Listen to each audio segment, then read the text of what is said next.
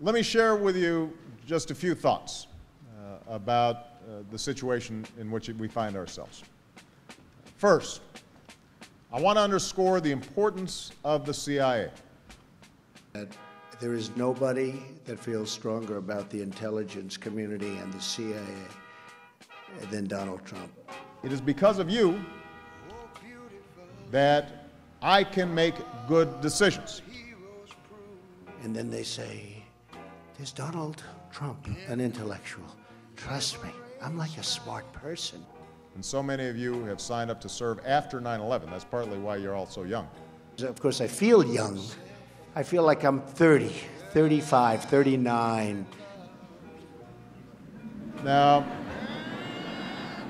you know, I was stopping when we were in the final month of that campaign, 4 stops, 5 stops, 7 stops. you support the work of our troops and our diplomats and law enforcement officers.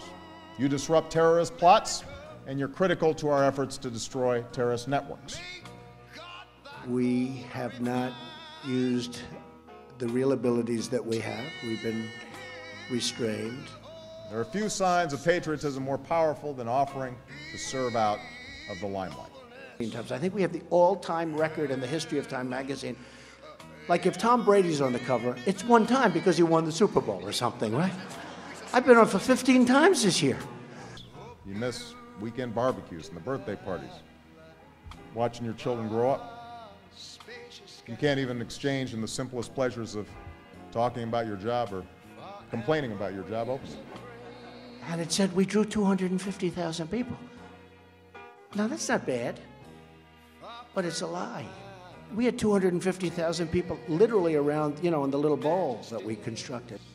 You serve courageously, but your courage is only known to a few. You accomplish remarkable things, but the credit you receive is the private knowledge that you've done something to secure this country. I also happen to like Churchill, Winston Churchill. I think most of us like Churchill. Doesn't come from our country, but had a lot to do with it, helped us.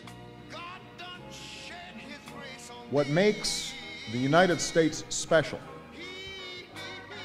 and what makes you special, is precisely the fact that we are willing to uphold our values and our ideals even when it's hard.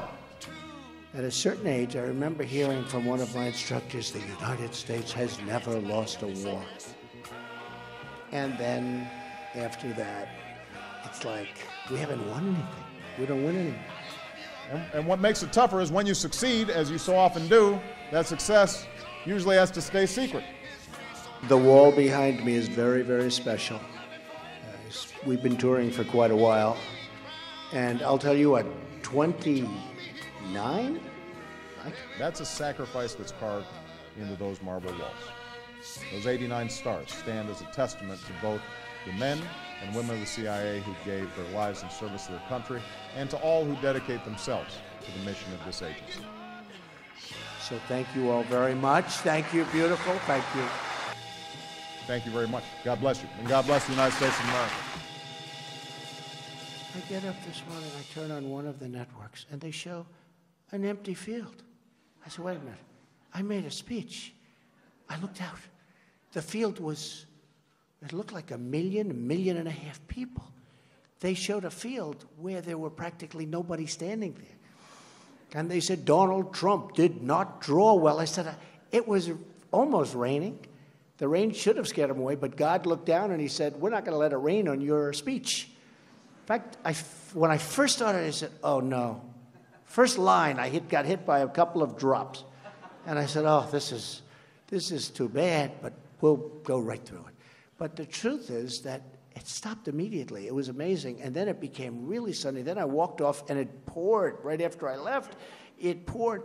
But, you know, we have something that's amazing because we had, honestly, it looked like 1.5 million people. Whatever it was, it was.